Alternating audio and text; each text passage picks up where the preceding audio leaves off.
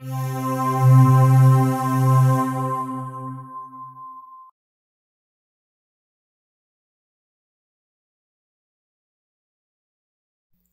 everybody, what's up? This is Rich. In this video I'm going to show you how to overcome a minor annoyance with Windows Live Messenger in Windows 7.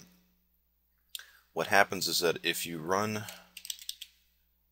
Windows Live Messenger in Windows 7, and let's just say you close, which would minimize it, it does not show as a small icon next to the clock. Rather, it stays as a large icon over here. And in Vista and all other previous versions of Windows, it minimizes itself to the small icon over here. Now, is there any way to get this over here? Yes, there is. And this is how you do it. What we do is that I'm going to click the Windows logo, and when I type in, I just type in the beginning of the word Messenger, and here is Windows Live Messenger. Instead of launching it, what I will do is right-click it, and then left-click Properties, and then go to the Compatibility tab, and run this program in Compatibility Mode 4. And you can choose Windows Vista Service Pack 1 or Service Pack 2. I just choose Service Pack 2, but you could choose any one of the Vistas here.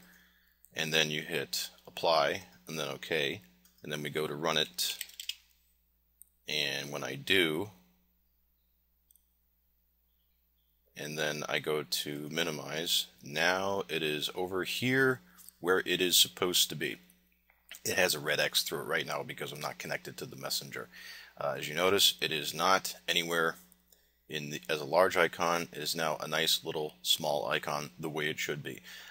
I'm sure that when Windows 7 is, excuse me, the official release comes in late October, later this year, this will be attended to, but for now, this is how they get it down into a nice little small icon like it's supposed to be. That's it. Take it easy.